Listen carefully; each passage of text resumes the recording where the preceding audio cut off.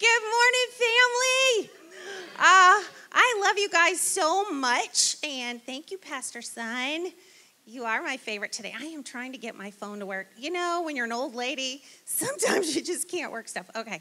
I'm so excited to be here. Could I just take 1 second to just say Happy Black History Month? I don't think that we acknowledge that much from the pulpit, and we're family, and I love you no matter what shade of awesome you are. And I just love you guys so much. So happy Black History Month. And because Wes has given me 30 minutes to squash in 8 years of study, let's get started. Are you ready? Grab those pens. Let me hear them click. I've always wanted to do that. That sounds so cool. And let's start with our first verse. Colossians 3:14. This is our theme today. Beyond all these things, put on and wrap yourselves in love. And that word in Greek is agape, which is the perfect bond of unity. Put on and wrap yourselves in love. I wanted to call this Don't Leave Home Naked. But I'm thinking maybe a little bit more appropriate title is the one we've got today. You'll be glad you did when you dress every morning in agape.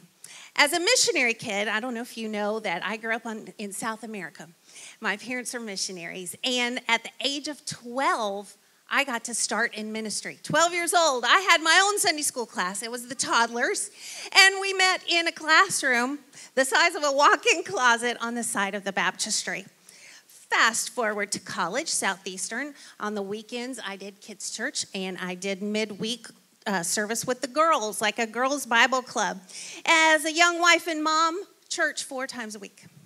Sunday school, church, Wednesday night and Sunday night, and I taught Sunday school to kids and adults, college and career, the choir, special solos, prayer and altar ministry, and the pinnacle of all ministries for a woman, the women's ministry president. 7 years on the field, 17 in that little church in Plant City, and I did it all wrong. I did it all wrong. And for all those years of work and stress and labor, and when I stand before God's throne and he judges our works by fire, all of that's going to go whoosh. And I'd like to think there may be a couple gold nuggets at the bottom of the pile, but that's why I'm here today. I want you to learn from my mistake of all those years. You're young. You have a lot of years ahead of you, and I want you to get it right. What was wrong? I did it from a place of my skills and my creativity and my way and my agenda and my plan and my decorations and my credit and my applause. And I would parade those toddlers out, and every Sunday in Paraguay after Sunday school, they would come out, and each class would sit together, the little ones all the way up to the adults, and everybody would stand up and recite their Bible verse. And my toddlers would stand up, and they're the cutest, and they're the tiniest, and they would get the ahs and the applause, and that was my big moment. That was my motivation. That's why I did that. 17 years ago, for those 17 years when we went to church in Plant City, it was my Sunday to sing a song, the offertory. That was a big deal. And I took my guitar and I'd practiced all week, and it was time for my solo. I put my guitar on the front pew. Y'all know what a pew is? Has nothing to do with aromatherapy. So I put it on the front row facing this way, so that the neck was sticking up and all the tuners were facing the back or toward the congregation. And I waited till it was my turn to sing, and it looked safe enough. This is an antique. That's from Paraguay.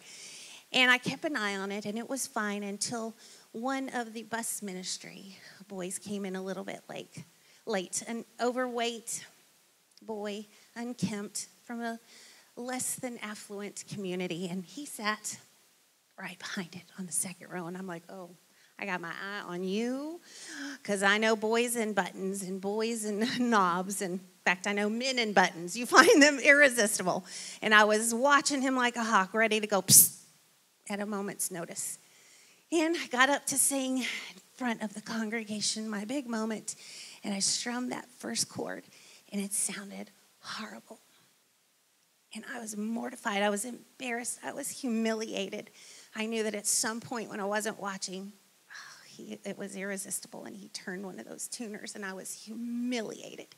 And what was in my heart came out in that moment of trying to redeem myself and my pride to let them know it wasn't my fault. I know how to tune a guitar. And I said, I guess that's what you get when you leave your guitar in front of one of the van kids.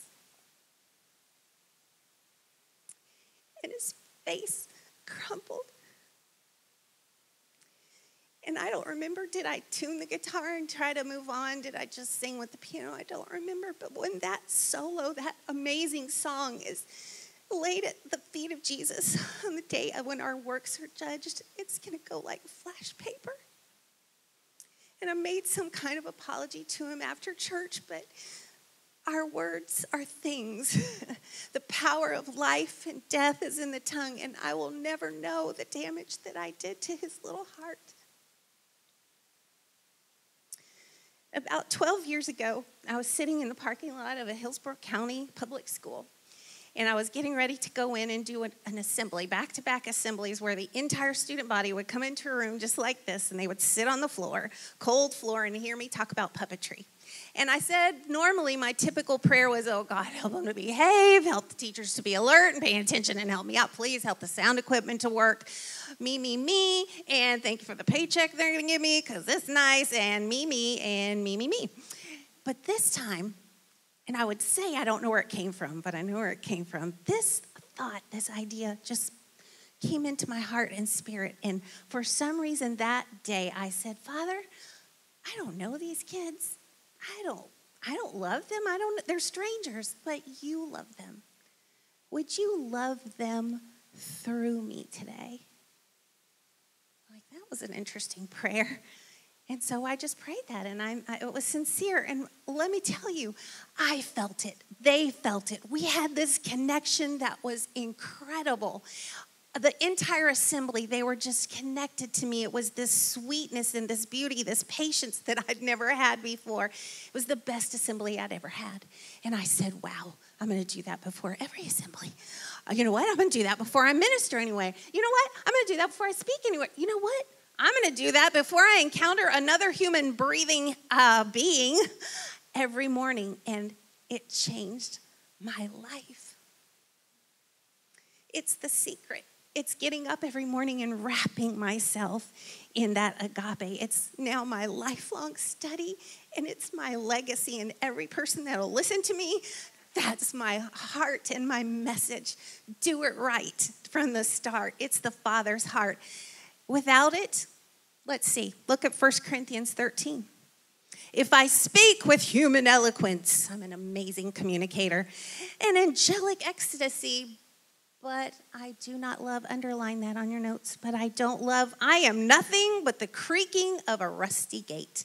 I am just an annoying sound. If I speak God's word with power, come on, God, and I reveal all his mysteries and making everything plain as day, I'm just an incredible minister. What about if I have faith that says mountain jump and it jumps? I'm an amazing faith-filled believer. Come on, that's got to count, right, God? But I don't love, underline that, I'm nothing. What about if I give everything I own to the poor? I empty my fridge and give it to the Bay Chapel food pantry. And I go to the stake to be burned as a martyr for my faith. But I don't love, I've gotten nowhere. So no matter what I say, what I believe, and what I do, I am bankrupt without love. So when I say love, I am talking about the Greek word agape, not just an emotional feeling, not a gushy feeling. What is agape? I'm so glad you asked. Agape is supernatural. Supernatural. Other than a brand new baby that you hold in your arms and you're like, this feeling just comes from inside of you, agape is it's not natural or normal for you to love another human being. It's not normal for you to love people in this room. It's certainly not normal or natural for you to love strangers. That whole love your neighbor thing, I just feel guilty that I don't feel that love for people. Guess what? No guilt allowed. Because agape is not emotion-based. It's choice and obedience-based. Y'all better click your pins over that one. It is choice and obedience based. And guess what? You are not the source of agape because it's supernatural. You're not the origin or the source. You just get to be the delivery person. You get to pass the love note. Let's just start simple. Let your face be the messenger. How many of you know you will stick out and look a little crazy if you walk down the aisles at Walmart smiling and making eye contact with people? You just say, good morning. I love your shirt. Oh, my word, your hair looks awesome. Where did you get those shoes? You know, whatever your thing is, comment on their cart, anything in there. But just make contact with another human being. Be the delivery person for supernatural love. Just use words that are life-giving and positive, and you will be a weirdo. Because that is not normal or natural in our culture. How cool is this? Any gesture, no matter how small, if done in agape, counts and you will be rewarded for. You don't believe me? Read this right here, Matthew 10:42. Whoever gives to one of these little ones, these people that are humble in rank or influence, even a cup of cold water to drink because he's, underline this, my disciple. Truly I say to you, he will not lose his reward. Underline reward. I want you to have a reward. I want everything that you do to count in eternity. You will be rewarded by doing the smallest thing. If you do it, what does it say? As my disciple. What does that mean? Look at John 13:35. By this will everyone know that you are my disciples, if you have love one for another. Unselfish concern one for another. Underline that love right there. In fact, just underline that whole verse. That's how you're supposed to be known. This is your reputation. This is your identity. This should be on a bumper plate on the back of your car. I am a disciple, and you're going to know that because I'm letting you go first in line. Oh, come on, somebody. So it's supernatural. Our love is limited and it's conditional, but agape is supernatural, and it is my highly technical visual aids. It is unconditional. Oh, and you can sit here and smile and go, oh, my love's unconditional. Let's see. Wes taught us last week that there's two kinds of love. There is contract love. And contract love says, well, I will if you will, and if it's in my best interest, but if you hurt my feelings, peace out. Covenant, agape, says, I will love you. It's a daily choice. Because he loves me, because I have received his love, and it fills me to overflowing, and it splashes out on everybody around me. 1 Thessalonians 3:12 says, and may the Lord cause you to increase and excel and overflow in love for one another and for all people, just as we did also for you. So it's supernatural, unconditional, and you're going to love this one. It is selfless. Oh, another word for selfless is humble. And humility is you're completely dead to yourself. Oh, my way, my agenda, my plan, my timing, my attention, my stuff, my toys, my territory, my pride, my reputation, my fears, my doubts. It's dead to yourself, and it's putting others ahead of yourself. And having a servant's heart. It's that after you attitude. Tell me about your day. It's learning to say and mean it. I'm so happy for you. What? You sit in the back. You got a new boat? Awesome. You got a new diamond? Fabulous. You're going on a river cruise in Europe? Oh, give me a minute. Yay! I'm so happy for you. You want to see that perfected and modeled? Write this in the margin as your homework. Don't look it up now. We don't have time. Philippians 2. This is going to make your head hurt. It's so awesome. Philippians 2, 1-11. I dare you to read that and not be completely moved. But look at this quote. Everybody can be great because anybody can serve. You don't have to have a college degree to serve. And this is my favorite line. I just want to eat this line up. You don't have to make your subject and your verb agree to serve. You only need a heart full of grace and a soul generated by love. The subject of your love in action don't have to agree. You don't even have to like the other person. It's still your duty. It's still your calling because it's supernatural. It's unconditional. It's selfless. And oh, look out. What's going on, Mama? It is bold. Are you willing to ask every morning, God, what does your love require of me today? Are you willing to be alert to every opportunity and see people as he sees them and say, put me in, tap me, I'll touch them. Put me in the game, coach. What's stopping you? Courage is an inner resolution to go forward despite obstacles. Cowardice is submissive surrender to circumstances. Courage, I love this line. Courage breeds creativity. You're going to have creativity when you reach out to people. Cowardice represses fears and is mastered by it. Cowardice asks the question, oh, is it safe? Expediency asks the question, is it politic? Which means wise and prudent. Vanity asks the question, oh, is it popular? But conscience, the Holy Spirit, asks the question, is it right? And there comes a time when we must take a position that is neither safe, nor politic, nor popular, nor comfortable, nor easy, but one must take it because it is right. Agape is supernatural, unconditional, selfless, bold, and guess what? It's vulnerable. I can promise you 4 things. If you walk in agape, you are going to get rejected, and it stings. But I've been walking this for years now, and let me tell you, it is honestly few and far between because the world is starving for what you have. They yearn for that love that you have to offer them. So it's going to happen. It's going to be very rare. It's worth it. And jot this down in the margin too, because it's a surprise. Don't look it up now, but you're going to go, what? Woohoo! Luke 6:22. The tougher the rejection, the bigger your reward's going to be in heaven. So bring it on Oscar night in heaven. You are going to be well rewarded. Can I give you an example, a story of crazy walked out agape?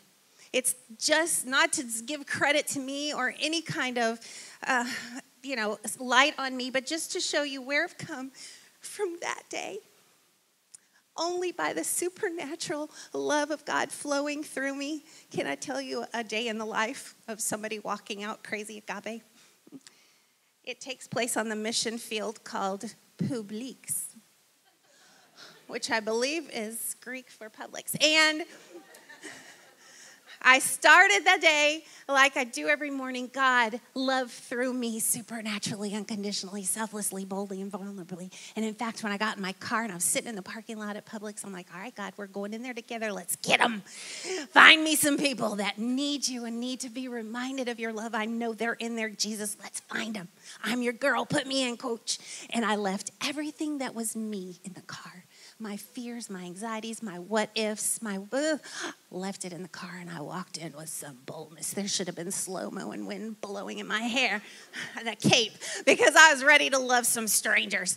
And my first encounter were these 2 ladies, a mother and daughter, who were in the soup aisle, and they had a stack full of coupons, and they were so proud of their coupons, so that was my little creative point of contact. Oh, my goodness, I forget to coupon. Please don't tell my grandmother that I am not a couponer. She'd be so ashamed. They were so proud to show me all the stuff they got for free. And we talked, and I turned to go, and I said, do either of you happen to need any prayer today? The mama said, you know what? I have not been sleeping, and I have this stomach pain. And she was about yay tall, and I grabbed her, and in Spanish, because they were the Spanish ladies, ay, Señor, bendiga esa señora de los sueños ricos. Esta noche sana su estómago. And I just prayed over her and said, oh, God loves you so much, and kissed her on the head. Yeah. That's not natural. So I just kept going through Publix, and I'm like, yes, that was cool. Thanks, coach, for putting me in. Score. And we walked out, me and Jesus, we walked around the aisle, and my next encounter was this tiny, frail little lady, and she was in one of those motorized little doohickeys, those scooters, and she had a Publix employee with her, a young man who was helping her get stuff, and I said, Well, my goodness, you must be a princess. You've got your chariot and you've got your own personal assistant. You rock. What's your name? And I forgot what it was. But she was so sweet. And I said, how are you doing today, Miss So-and-so? And she said, well, honey, I'm old. I'm kind of achy. I said, are you okay if I pray with you? Well, of course. And I said, are you okay if I pray with her? Well, okay, sure. So I just stood behind her and I put my hands on her shoulder and I put my head next to her head, and I just said, thank you, God, for Miss Smith.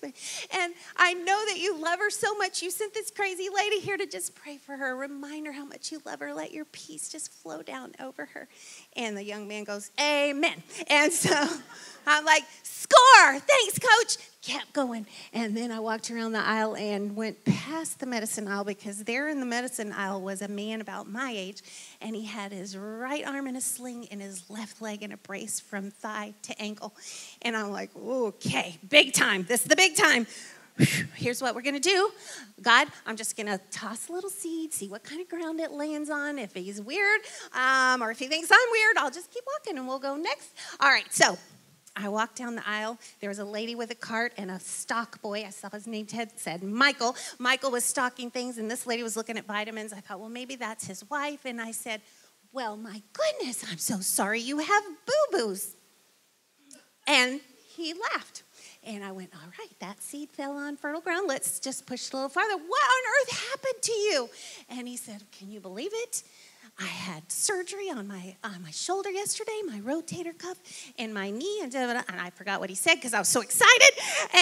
But something happened with his knee, and he's like, and both at the same time, and now I can't work. And I said, oh my goodness! And I pulled my cart next to on his side of the aisle, and I said, what's your name? Cliff. Cliff, I don't want to make you uncomfortable, but would you be okay if I prayed for you? I would love that. Thank you so much. And vitamin ladies over there going. And stock boys going, and I didn't care. And I said, all right, Cliff, let's pray for that shoulder. So I said, can I put my hand right there? Sure. And I just prayed that God would just touch his shoulder and that the pain would be gone. He said it was about a 3. And when we finished praying, I'm like, Cliff, how's that pain? Vitamin ladies going. And he said, it's gone, but my knee is killing me. And I said, Cliff, the pain's gone in your shoulder? Yeah, but I said, thank you, God. Both arms straight in the air. You know what? If you ever want to follow me in Publix, you could totally steal my purse, because I'm in there going, thank you, Jesus. And I said, Cliff, that is awesome. God loves you so much. Woo! And I said, all right, talk to me about that knee. And I said, on a scale of 1 to 10, Cliff, where's the pain in your knee right now? And he said, it's a 15. And I went, oh, okay. Whew, we got this. We got this. And I said, can I put my hand right there? Sure. And I said, God, you love Cliff so much. You sent this crazy lady to pray for him in the medicine aisle. All pain go now. Knee be completely restored in the name of Jesus. And vitamin lady was listening, and Michael was, and I said, Cliff, where's the pain right now? And his eyes went wide. He said, it's about a 5. Thank you so much. And I'm like, thank you, God. Both arms straight in the air. I'm like, Cliff, that is so cool. God loves you so much. Do you know him? Have you given your life to Jesus? And he's like, well, yeah. Yes, I have. In fact, my brother and I were praying last night. And I'm like, well, you're going to have a story to tell him. And I said, Cliff, we're not leaving that at a 5. And I prayed again. And I said, oh, that pain go now. And I straightened back up and I said, Cliff, where's the pain? And he goes, what'd you say your name was again? I'm like, it doesn't matter, Cliff, where's the pain? He goes, I can't find it, it's gone. I'm like, thank you, Jesus, you're so awesome. Cliff, God loves you so much. And vitamin lady was reading those labels like there's no tomorrow. And I said, Cliff, would you be uncomfortable if we take the brace off? Well, you don't need it anymore. So it was one of those Velcro kind. And so we took it off and he put it in his cart. And he left there a healed man that is convinced of God's love for him. And vitamin lady, I still pray for her. Oh, God, zap her heart. So I didn't walk down the next aisle. I floated down the next aisle. I was just shaking. And I got to the bakery. And the bakery is my favorite department in Publix. And the ladies made a terrible mistake as I was picking up my cake. They said, how are you doing today? Oh, because that was the wrong question to ask me. I said, I'm great. Guess what happened right over there? You are not going to believe it. There's this guy named Cliff, and and I told him what happened, and I said, so I am fired up today. Does anybody need prayer? And Courtney didn't just go, I could use some prayer. She burst into tears and started heading around the counter toward me, and I went, and Courtney went, and I held her. And I prayed over her and reminded her in her ear how much God loves her. And we prayed for her little girl who is very sick. And you know what? That is not natural and that's not normal. Who falls into the arms of a stranger? It was God's love flowing out from me. She could feel it. So then I floated to the checkout line. And it was kind of odd because the bag boys, I could see both of them, and my checkout girl looked severely depressed. And I said, what's going on today? And I started checking out, and I'm like, I'm going to make an attempt to talk to Justin, my bag boy, 6 foot something, big boy, about 17. And I said, Justin, what would it take to put a smile on your face today, sir? Nothing. Oh, right? I'm glad I left that girl in the car because 2 things irritate me, negative behavior and bad customer service. And I think George Jenkins would have been appalled. So I'm like, I'm going to try again. Justin, how about $1 million? Nope.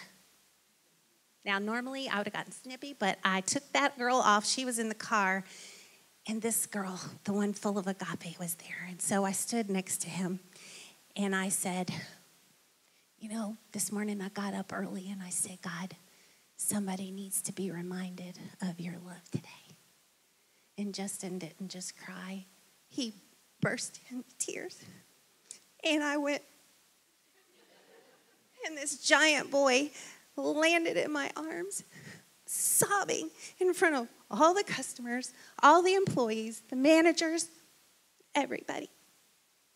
And I held him and I reminded him how much God loves him. And I said to the checkout girl, I'm taking him with me. And we walked out to the car and I'm like, Justin, God loves you so much. He sent this crazy old lady to tell you that. And do you know him? Have you given your life to Jesus? And he goes, yes, ma'am. So we put the stuff in the car. I said, Justin, baby, what's going on? He said, on my birthday, my dad was arrested. And yesterday, he stood before the judge and was arraigned. They gave him 25 years. And he fell into my arms again and we cried together. And I said, baby, that I'm not just going to put a Band-Aid on that. That's big. That's heavy. That's heartbreaking. And I'm so sorry. But God's going to give you the strength. He's going to equip you. He's going to be your father. You're going to be okay. Why else would he have sent me to remind you of that? Just into your line. Because he knows you by name, Justin. And he didn't need a name tag. 5 people. 7 if you count the vitamin lady and Michael. That wouldn't have heard about God's love if I wasn't crazy. If I wasn't bold and vulnerable, and any of those encounters could have gone terribly wrong. But I got up that morning and I put it on and I wrapped myself in it like a Snuggie. And I said, God, I'm your girl. Put me in, coach. Put me in the game. You want to see the greatest example of love ever? Romans 5:8. But God showed his love to you by the fact that while we were still sinners, while we were still rejecting him, he died for us. Would you just close your eyes for a second?